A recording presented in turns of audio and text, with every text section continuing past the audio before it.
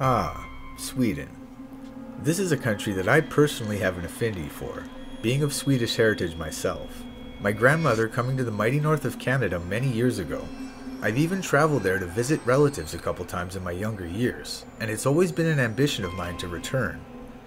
But after making this video, I'm starting to reconsider. These are some of Sweden's most despicable, unheard of serial killers.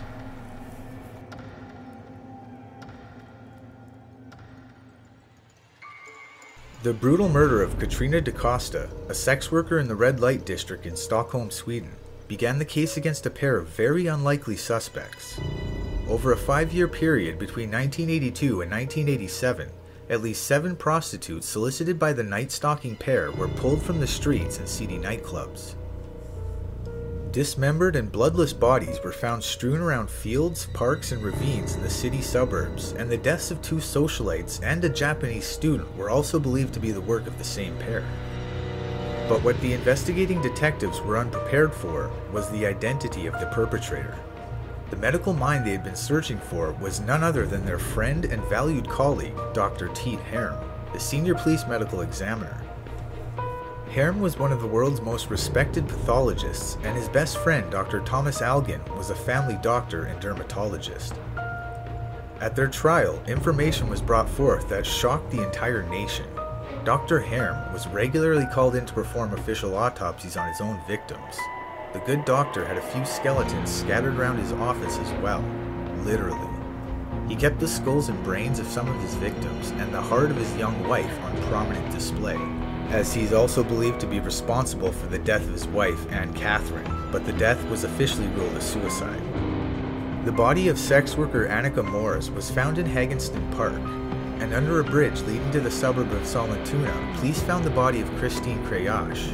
In both cases, Dr. Herm performed the autopsies, showing nothing but cold detachment to the investigators. During this time, Lena Granz and her close friend, television announcer Katz Falk, were reported missing. Shortly after, prostitute Lena Bofors dropped some interesting information on the police. She told them the murders were being committed by a team, and she thought she knew who they were.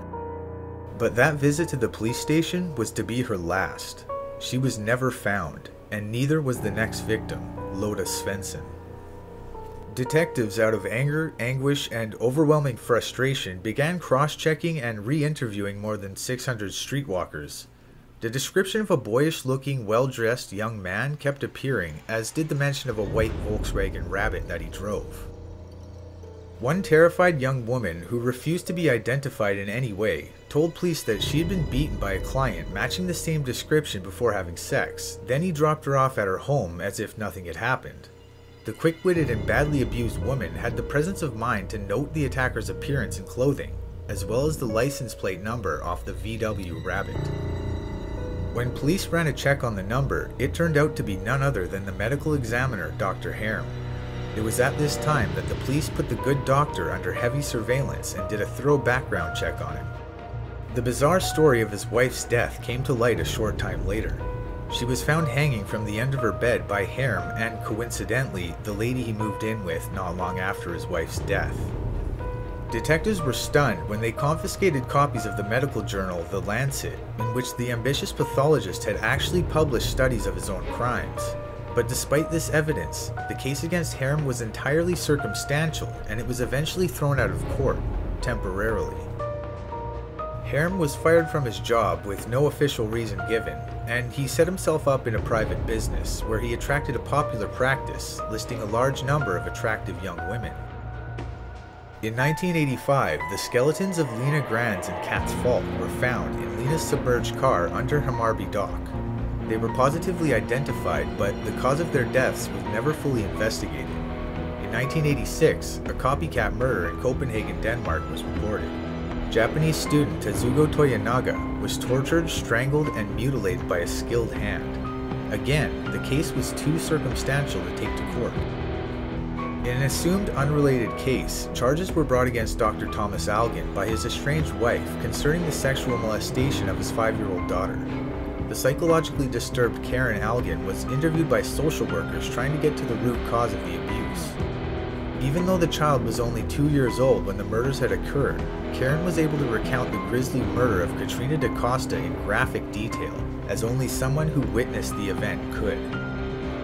Algan pled guilty to the incest charges and admitted his part in the DaCosta murder.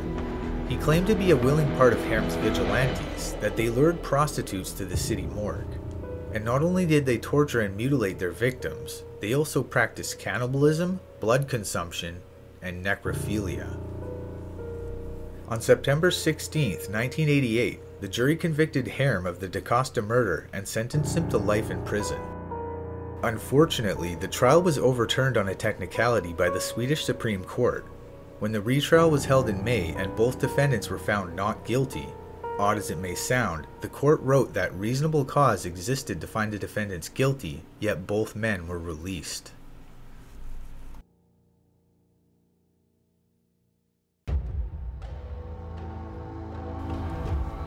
Tor Hedden was born in Storahari near Kavling. He committed his first crime in September of 1943 when he broke into a local brewery near his parental home to steal some oats. To avoid detection, he then burned down the brewery to hide his crime. This was a method he later used to cover his tracks when he committed far more serious crimes. Hedden's next attack would be on November 28, 1951, when he robbed and murdered his friend John Allen Nilsson after a poker game at Nilsson's home in Jornarp. To cover his tracks, he burned down the crime scene, and as he was the local police representative, he took part in the investigation and even answered questions from the national media concerning the case. In the summer of 1952, Ulla Osberg, his girlfriend, broke off their engagement. Infuriated, Hedden assaulted, handcuffed, and threatened to kill her with his pistol. He was subsequently fired for this incident, along with reportedly stealing towels from the local hospital. On the night of August 21, 1952, he went on a killing spree after Osberg refused to take him back again after numerous attempts to win her over. His first stop was his parents' house in Stakstorp, where he killed them both and set the house on fire sometime before midnight. 30 minutes later, he arrived at the retirement home in Herva, where his ex-girlfriend worked and lived. He climbed a fire escape and entered the room where Osberg usually slept. This night, however, she was not sleeping there, but in the room of Agnes London, the matron. He discovered this, entered the room, and killed them both with an axe. After killing Osberg and London, he blocked the entrance to the retirement home and set it on fire. 4 elderly people died in the flames, with a 5th dying some days later from severe burns. The police had realized by now that Hedden was behind the killings and had started a manhunt. They found his car parked near a local lake. In the front seat was a suicide note. The note contained a full confession of all his crimes, and it ended with an explanation as to why he had killed his parents, so that they would not have to suffer for his crimes. Somewhat later, his weighted down body was found in Brosarp Lake near Skane County, where he had drowned himself. Hedden's corpse was transported to the Institution of Anatomy at Lund University. It was stored at the institution until 1974, when it was cremated.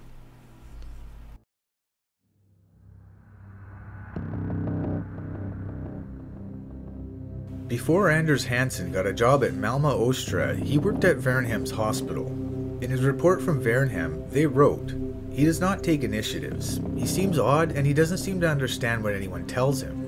We shall not rehire him." Anders had a normal childhood, although his mother was overprotective and he was bullied. When asked about girls, he answered that he never had any feelings for girls and never thought of them in a way typical for boys his age. People described him as stupid and that he had an ugly smile. All of this must have had quite a negative effect on him, as years later Anders said that he would have continued murdering if he had not been caught. Though he also said that if he someday was freed, he would not take up the activity again, although he never felt bad for what he did. Anders had an IQ of 72, and it's noted that he didn't show emotions during the psychiatric assessment. The doctor said that he had symptoms of schizophrenia, but it wasn't enough to diagnose him. It was also mentioned that he had obsessive-compulsive behaviors, and doctors stated that he was a danger to himself and others. Over a 4-month period, several of the elderly chronically ill patients in Section 26 at Östra Hospital in Malmö, Sweden fell sick and died of what seemed like natural causes. It wasn't until January 12, 1979 that they realized something more sinister was happening when a nurse heard a 94-year-old patient shouting that something was burning her throat. The caretaker and other members of the staff smelled her breath, which reeked of cleaning detergent. Concluding someone had been poisoning the patients, they locked the hospital down and waited for the police to arrive. One employee who immediately provided an explanation was 18-year-old Anders Hansen, an intellectually disabled boy described by colleagues as stupid and ridiculous for the constant lies he shared and his poor work performance. He claimed to have witnessed another patient leaning over the poisoned woman while fiddling with something in their pocket, and he maintained this story once he was transferred to the police station for questioning. During interrogation, he asked to go home so he wouldn't be late for supper, but then abruptly admitted to poisoning 15 people and murdering 27 others. Hansen would mix the detergents Ivasol and Gevasol with water or juice before giving it to a patient or sometimes forcing the cleaning agent directly down their throat. On October 6, 1978, a month after being hired, he committed his first murder by giving a 66-year-old blind man a massive dose of Ivasol because he felt sorry for him. He felt the patients led a meaningless life and believed the killings were merciful, adding, "I could not stand to see some of the old people suffer, so I helped them die." All of the deaths could not be confirmed due to lack of evidence or cremation, so Hansen was convicted of 11 counts of murder and 16 attempted murders. He was sentenced to closed psychiatric care and has been released as of 1993.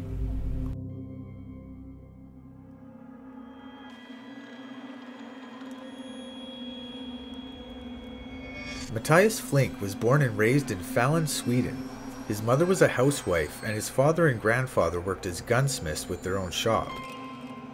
His parents divorced when he was 9 years old, and the divorce is described as having been calm and sensible. Flink chose to stay with his father in the family house, while his mother moved to an apartment just a couple hundred meters from the house. According to psychological evaluations, his mother's departure left deep scars within Flink. It is said that Flink developed some kind of alienation towards women.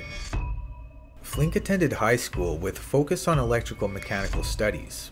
After his graduation, Flink enlisted as a conscript with the Dalarna Regiment.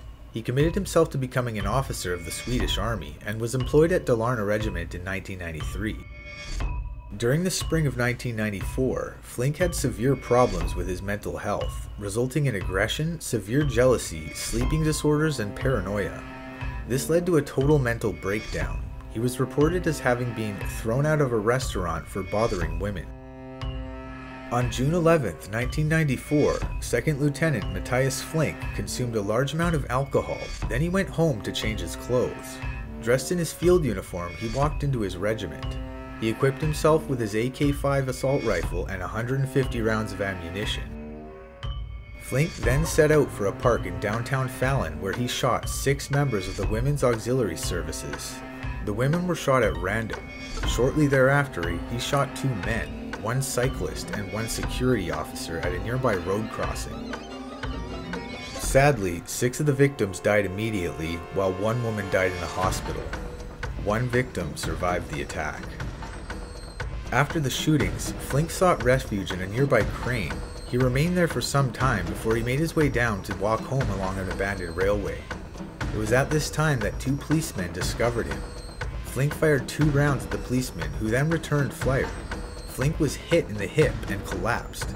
At 3:25, Flink was apprehended and brought to Falun Hospital. In the district court, the defense never questioned the prosecutor's description of the crime. The question for the defense was whether or not Flink was mentally ill at the time of the shooting. According to experts, Flink was in a self-inflicted temporary psychotic condition triggered by alcohol. If Flink was found to be mentally ill, he would not be able to be sentenced to prison. The final verdict came in Swedish Supreme Court.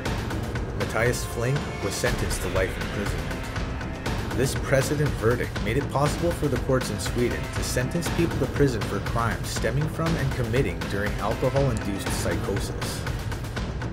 In January 2008, Flink requested that his life sentence be limited to 24 years.